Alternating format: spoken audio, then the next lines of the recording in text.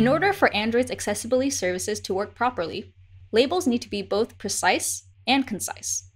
If a graphical element on the screen doesn't have a content description, it can be difficult for users of accessibility services to navigate and use your app. In this example, we'll see how TalkBack navigates an app and how proper content descriptions can improve the user's experience. Let's briefly recap how a blind or low vision user interacts with their device using a screen reader such as TalkBack. When using TalkBack, users discover content by moving their fingers across the device screen. TalkBack announces the views, and the user interacts with those views using gestures. Now let's see TalkBack in action by navigating to the settings screen with TalkBack enabled. We can see that when the user navigates to the File a Bug button, TalkBack announces the text, and the user can clearly understand the purpose of the button. Now let's try navigating a different screen with TalkBack enabled. Here we are in a screen of tasks, and there's a floating action button on the bottom right. In this example, the floating action button only contains an icon and no text. Without providing a content label for the button, TalkBack can't announce the intent of this button.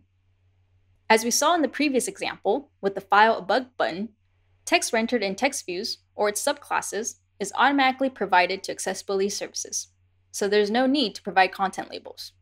However, it's important to provide content labels for image views, image buttons, or any other view that convey meaningful or actionable information through graphics. Take this image view, for example. This image view is an add icon, and when tapped, should take the user to a new screen to add a task. Since this view is associated with an action, we should indicate what the view does when it's tapped. Keep in mind that labels should be both precise and concise.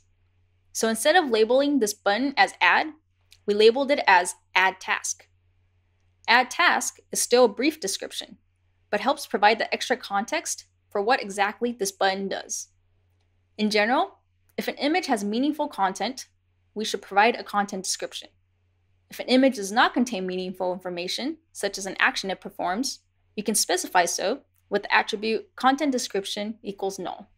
This attribute can be useful for elements such as decorative images or section dividers. Now that you have a better idea of when to use content descriptions, let's talk about how to best formulate content descriptions. First, always use a localized string by utilizing string resources. This allows a string to be translated to the user's locale. Second, keep labels concise. Unnecessarily verbose descriptions can actually degrade the experience for blind and low vision users. Third, don't include the control type, such as button. A screen reader like TalkBack will generally announce that on its own.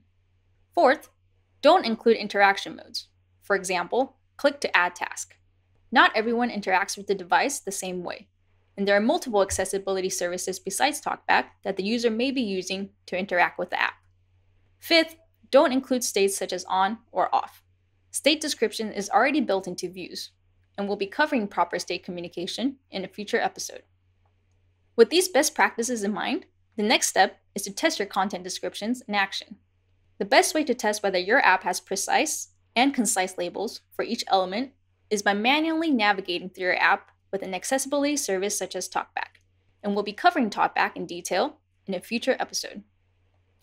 In summary, be sure meaningful non-text views have a content description so that accessibility service users can properly navigate and use your app. Second, put some thought into your content descriptions to make them both precise and concise. And third, always try using your app with a service such as TalkBack to better understand the user experience.